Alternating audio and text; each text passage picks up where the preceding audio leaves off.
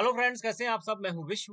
तो आज के इस वीडियो में हम लोग जानने वाले हैं कि अगर माइक्रोसॉफ्ट एक्सेल में हॉरिजॉन्टल स्क्रॉल बार या वर्टिकल स्क्रॉल बार नहीं दिख रहा है या नहीं शो कर रहा है तो इस प्रॉब्लम को हम कैसे ठीक करेंगे।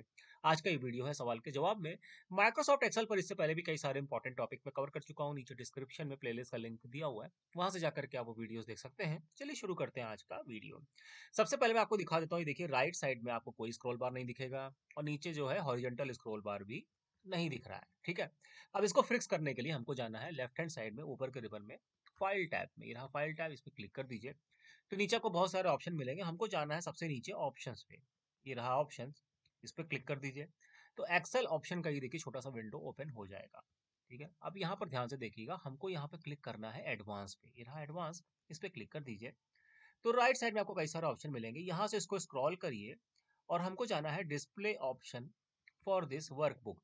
अब यहाँ पर शो हॉरिजॉन्टल स्क्रॉल बार पे चेक मार्क लगाइए, फिर शो वर्टिकल स्क्रॉल बार पे चेक मार्क लगाइए और नीचे से ओके पे क्लिक करते ही आप देखेंगे कि हॉरिजॉन्टल और वर्टिकल दोनों ही स्क्रॉल बार आ गए। ये देखिए, ये आपका वर्टिकल स्क्रॉल बार आ गया।